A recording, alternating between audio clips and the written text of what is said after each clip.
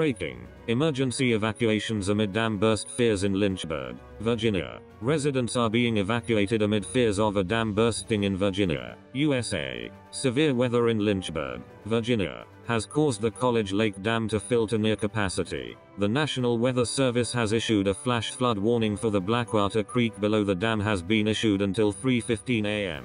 They said in a statement. County Dispatch reported the imminent failure of College Lake Dam. If a complete failure of the dam occurs, the water depth at Lynchburg could exceed 17 feet in 7 minutes. Residents in the area have been told to move to higher ground immediately. A statement from the National Weather Service on Thursday evening said, 4 to 6 inches of heavy rain earlier this evening has caused College Lake to fill beyond its capacity. 12 to 18 inches of water are flowing over Lakeside Drive into Blackwater Creek. At this time, the dam has not failed, and is being closely monitored by emergency personnel. The flash flood warning for Blackwater Creek below the dam is in place until 3:15 a.m. local time, 8:15 a.m. BST. Locals have been advised by the National Weather Service, obey all orders by emergency personnel if instructed to evacuate the area downstream of the College Lake Dam.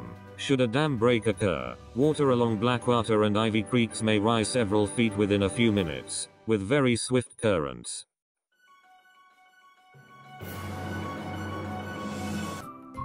Thank you for watching. Please subscribe to us on YouTube. If you like, donate to us, visit home on the page PayPal.